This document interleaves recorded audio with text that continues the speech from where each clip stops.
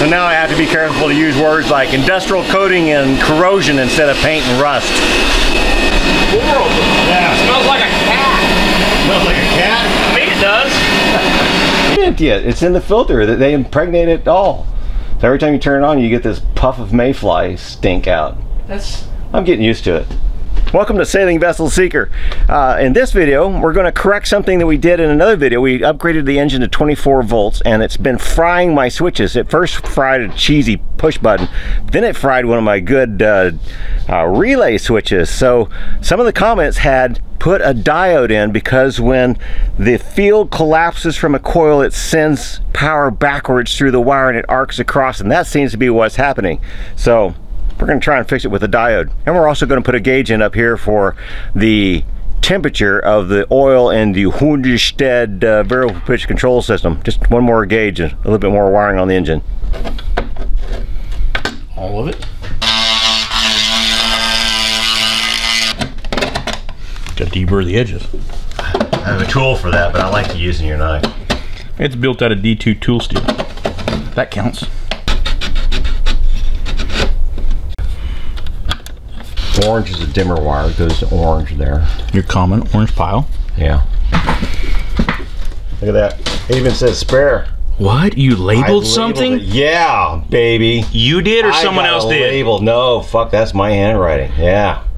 Doug. Yeah, I know. You must have been sick that day. You just weep. You just go ahead and weep. Call it done. Yeah, that looks great. So now all the floor comes out so that we can put the sensor in back on the Diodes and wire it in. All wired in, there's the sensor right there, and it just plugs into the hydraulic line coming back from the power steering pump before it goes into the variable pitch control unit. That takes care of what we come down here and check the most. The other thing is the pressure on the pump. I may do that next time, but so far the pressure's been holding good.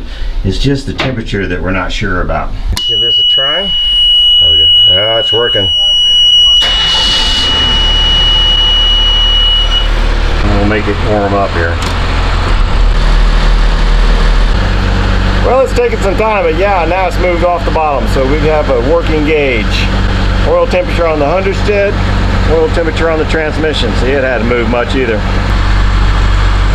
Switch off, bring the speed down, put it in neutral, shut her down. Well, now you have to leave. Okay. Diode job is next, but yeah, these short timers. So I'm pretty sure this relay's contacts are burned up, but I want to take it apart and see for sure. That is just welded shut. So what's supposed to happen here is this coil energizes, and when it does, it creates a magnet, and it pulls this piece of metal down, and that copper should move when this metal comes down and open up that contact there and close the other one. But you can see that they're both closed. They're just welded together. That's what 24 volts and a lot of backfeed current did to it. So the question is it the 24 volts that's doing that, or is it this collapsing current off a coil that's doing that? And my guess is it's the collapsing coil voltage. It's an amazing thing. I didn't know about it. Somebody put it in the comments, and thank you guys for doing that. So when you put 12 volts across the coil, which is there and there, it flows across the coil, it makes the magnet, it closes the switch, it closes this pin and this pin. This one is the normally closed. It would open these two, but when I'm not using that one. So I'm sending 24 volts across these contacts, and that's why they welded shut. It's either the 24 volts or it's the feedback from another coil, not this one. The other coil, or rather coils in my case, are that one down there on the side of the starter. That is the contactor for the starter, and it's a big coil.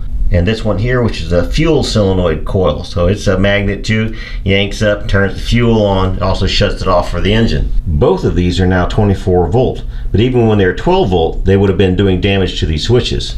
And the first switch that bit the dust was this start button here. There's definitely some fire been in there. I see how this works. See, this has got a little tray that slides back and forth, and this little plate gets pushed up into this little plate, so they slide in contact with each other. That's not a good sign. This one when you push it, fires both the fuel solenoid as well as the starter solenoid for the contactor. So when you let go of it, those two coils are de-energizing and sending a lot of voltage back through here. Maybe 100, maybe 200, you know, a lot of voltage. Not a lot of amperage, but a lot of voltage. And voltage is what needs to be there in order to jump an air gap. So when this thing air gaps, that voltage can come back across it. So that voltage comes back across at the speed of light almost. So that switch doesn't have time to open up, and that arc burns those contacts as they're moving apart from each other and welds them together. It actually melts them down. So they can make better switches with better contacts on them, or we can just stop it from sparking. You know, so we could go to Grainger or McMaster and get a really expensive switch and hope that the contacts are made out of something fantastic that doesn't melt when that arc goes across there, or we can put a diode in and just stop the arc. That we can see if we fixed or not. So we're going to do that. Why? Because a diode costs less than $1. So you can buy a bunch of them for $6 off Amazon, and that is what they are. I've used them before, but I used them on the crane. Now on the crane was a new thing to me too, because you know, when I push a button, I need one solenoid to come on regardless of which button I push, but I need another solenoid to come on that's just for that button. A diode was the answer there. It's a long explanation, but you have to go watch that video if you want to see a diode used in that manner. In this manner, we just want to stop the stupid arc. So what these things do is they allow electricity to flow through one direction. They're like a check valve for electricity. There's a couple of different types of diodes. If we're suppressing an arc off of a coil, just get a big one. This is the 10 amp diode, and like I said, they're dirt cheap. These batteries down here are 24 volts and hundreds of amps, so it's two big 12 volt batteries tied in series here, so that's positive, that's negative. That should throw a good spark. Wow, it's working even with that amount of voltage. That's pretty good. So we turned it around. Now this is negative going to the positive. That should arc. Yep, sure enough. Let's see if we broke it now. Turn it around. Nope. Yeah, that is a hardy piece of electrical equipment. Let's try it again. Turn it around. This is the direction it should flow. And it's welding using the lead there. And let's try it this way. Wow, I'm impressed. All that amperage at 24 volts. And running it the backwards, and it doesn't break it. But I'm told if these fail, they typically fail closed. So as long as the band is facing toward positive, you don't get a flow. You put the band away from the positive, that's the negative side. That makes sense. That gets an arc. And it's warm now, but it's still working. Ah, this one died. So you can kill them, and they die in the closed position. So I've tested 3 of them now, and 2 of them died and just became pieces of wire. So interesting to know, but that's hundreds of amps. So when the coil collapses, it's going to send a lot of voltage back the wrong direction, and we want to take that voltage and just send it back across the coil, not to the switch. So we're going to wire this across the coil with the band toward the positive. Well, I've been playing around with my diode and the various coils. There's the big coil on the solenoid for the starter, and this is the little relay, and it has a coil in it. And I can actually demonstrate it on this tiny one, but the other ones, there's not going to be a demonstration because I burn the snot out of myself doing it that way. Because if you get the diode backwards, it's just a piece of wire, and well, that heats up pretty quick, so the smell of burning flesh is the indicator that you need to let go. So this jumper cable is going to come off 24 volt, and I already got one on my starter over here, so all this is grounded now. So this wire is hot, and I can fire the starter by just doing what I'd normally do, make it like a switch. See, that fires it. It even runs it because this not only energizes the coil, but it's acting like it's coming in on the positive lead here, and the motor starts to turn. Now that wouldn't be enough wire to get enough amperage across start an engine, but you get the idea. And that's a coil, so when I let go, it arcs on the way out as well. And that's the arc that, if it goes through this switch, eventually kills this switch. I mean, maybe you get 100 times out of it. So we've got to fix that, and the idea was to fix it with a diode. See, it's not much of a spark, but let's see if we can get a diode to get that to go away. So let's just start with the relay. There's negative, and that's black, and then the other side of the coil is white here. So if this is 24 volt, you can hear that relay clicking, right? and there's a little bit of a spark right there, just ever so tiny. See, it's not much of a spark, but let's see if we can get a diode to get that to go away. We're gonna put our diode here, and it's gonna look like we're shorting across because that looks like a short, right? Just positive on over the negative. But this diode doesn't feed that direction, it feeds back the other way. So let's see. Yeah, sure enough, that gets rid of our spark. So now when I take it off, I get little to no spark. And what's happening is when the field collapses in the coil, that energy being fed back comes back through the diode and is canceled by going back through the coil again. It doesn't come back to what would be my switch, which is this positive wire here. So it's working a little bit. Now, I can't even see that when I try it on a bigger coil. So here's our bigger coil. I'm going to put that side to negative, and now this energizes this coil. So let's try the same thing. So let's put our diode in across the coil and with the strike back toward positive. And there should be little to no spark over here, but there's obviously still a spark. It's hard to say, but maybe that's a smaller spark. There's with diode, and this is without. So I'm not sure, but I think it's working a little bit. Now they sell big relays for starters, but since I already had this one, this is a 300 amp, and it's a 12 volt coil, I'm just going to run my relay down to this one. This one takes the bigger loads for the next one in line. So it's basically 3 coils, little coil, medium coil, big coil, and they all collapse. And I'm going to add a diode here, but not on the big one. I just don't have a lot of faith in the diode from that testing. And all it is a couple of hose clamps that I use to strap this relay or solenoid to the starter solenoid.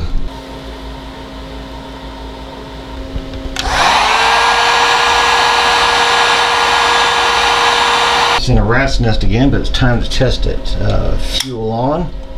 And that should have brought the solenoid up, so if I hit the fuel off now, yep, it clicks off, so that's working. So let's do a start now.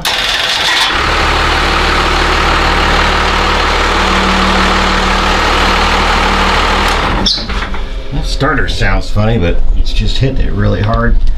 Make sure those bolts are good still. Well, the thing I don't like is it's got a lot more parts involved. The thing I do like is I think it's going to be very easy on the switches and relays now. Okay, this is the fuel on switch, and there's the start button. There's duplicates of these up top, and they run those relays over there, start and fuel. And the relays now have 12 volt going to them instead of 24 on their feeder line, because they run the solenoid that I added to the starter as well as the solenoid that I added to the fuel solenoid, and both of these are 12 volt, but they let 24 volt pass through, and that's what triggers these. So if the instruction comes from up top, then the switch throws the relay throws the bigger relay, which ups it to 24 volts, which throws the solenoid for the fuel and the solenoid for the starter. So that means when the field collapses on the solenoid coil, it goes back through these much larger contacts on this 300 amp solenoid, and when it collapses on that one, the diode in there takes some of the load, and the rest goes back to the start relay or to the switch, which is a 30 amp 12 volt switch. And the reason the switches up top have the relays here is because there's too much distance. There would be too much voltage drop across that. So if you push the button up there, not enough voltage or wattage would get down here to close the contactor on the starter. So you put a relay here, it's a remote switch. You close the little switch here, and fresh higher current comes in through that relay and goes to the starter solenoid, so the starter solenoid closes and works. Love relays. It's a lot of parts, but hopefully it makes those switches and relays last a long time. And since we started this video out with gauges, let's finish with gauges. These are Murphy switch gauges, and you see that little Allen wrench screw there? That changes where that little piece of metal is out there, and when the needle comes in contact with that piece of metal, it closes the circuit. It'll set off an alarm up top. And you hear that alarm just when you power the system up, because the oil pressure switch has an alarm when the oil pressure is low, and of course when the engine's off, the oil pressure is low. So you turn on the fuel, it energizes this starts the alarm sounding off when the engine starts, and the pressure comes up above 35 psi, that alarm goes off. So you have the peace of mind that when the oil pressure drops out or the engine gets too hot, you don't have to be staring at your gauges up there. You'll hear that alarm, and that may save an engine. Now we'll get a handful of zip ties and make this thing pretty again. Well, that didn't last long. That diode, I smoked it already. I gave it like 6 or 8 trial starts, and that was enough for it, so it's going to get taken out. Failed closed, it burned it out, so I'll take it out and see what happened to it. But it still starts.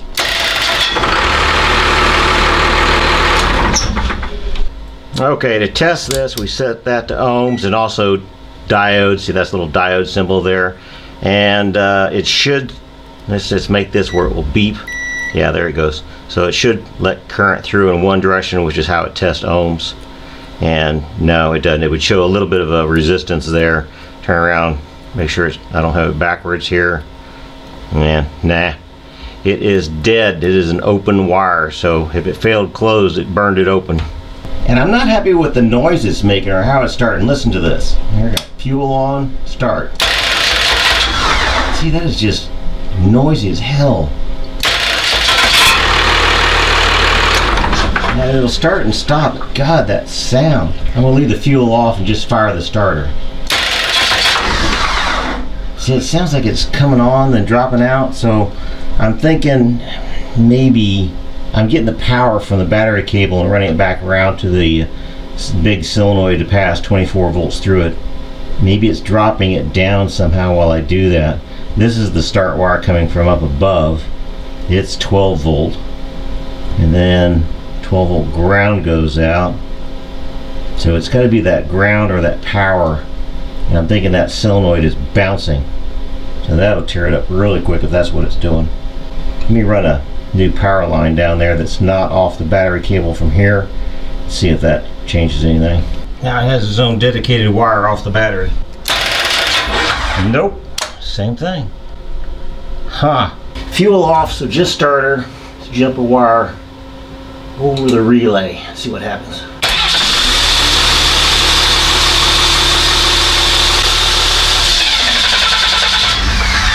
Okay.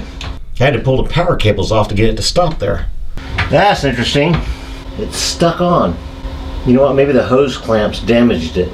Then the other question is, how did it start when the fuel switch is off? So there's a wire I jumped from, and I now have it disconnected so I can test the solenoid. Because the solenoid operates on 12 volt from this button. I can hear it working. Watch that little piece of wire right in the middle of the screen on that nut. See that thing move? It's actually moving because of the magnetic field. Maybe the magnetic field is the problem? That coil creates such a strong magnetic field that it holds the solenoid in position. Oh my God. Really?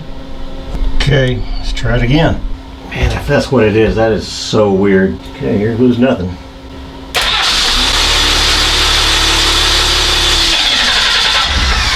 Okay, that's not the problem. Good, because that would have been just too weird. And it started again. Alright, time to think about it some more. But let's eliminate some things. The fuel switch is off. I can hear the solenoids trigger, and that's actually both solenoids, because that would trigger the one on the starter, which has no power running to it. And it would trigger this one here for the fuel solenoid, because it has no power running to it. Yeah, you can actually feel it clicking. So let's just power up the fuel side and see if the fuel solenoid is working. So that's the fuel side. And the fuel is off, but now the solenoid should work. So now the 12 volt solenoid will power the big solenoid here with 24 volts, and we should see that lever come up. Yep, it does. Now if I turn the fuel switch on there, it should maintain it up. And it does. Turn the fuel switch off, and it shuts the fuel off. So all that seems to be working fine. But when the other one flakes out, that circuit has to somehow get power. Okay, I got another theory. This solenoid 12 volt comes in, and the 12 volt uses a ground that comes from the starter. I think that's the problem. It feeds the hot 24 volts out the yellow wire. That fires the coil here, and when it does, it connects these two poles together, and that makes that ground become a 24 volt positive. That then, yeah, it adds to the voltage on the other side, so there's a 12 volt difference. It holds this thing up. So I just need to move that from there to a real ground, like over here where the starter's actually grounded. Let's try that. Okay, that's the 12 volt ground now. Hook this back up and cross our fingers. Let me see, fuel off, so it shouldn't start. Here we go. Yeah, that's what it's supposed to do. Try it with fuel on. Yeah, that sounds so much better. Okay, lesson. Careful where you take your ground from, because it may become 24 volt. That's cool. I am so happy I figured that one out, because I wouldn't be able to sleep tonight, and it is dark outside. That's beautiful. Look at that. That's the moonlight reflecting off the water. Beautiful evening. Light in here.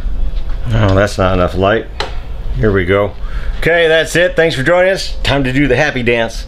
And on to something new tomorrow. I think I got it all covered. Let me know. And give me your ideas on what you think about the diodes. I don't get why those didn't work. I had big diodes. Those were like, they were 10A10s, which were, I don't know, more amps and wattage than most others I saw online. And they didn't seem to do what they're supposed to do, and you know, so give me your thoughts on that. I'm probably not going to go back and do anything about it, because those 300 amp solenoids that I put in between the relays and the starter solenoid and the fuel solenoid, I think that's going to do the trick.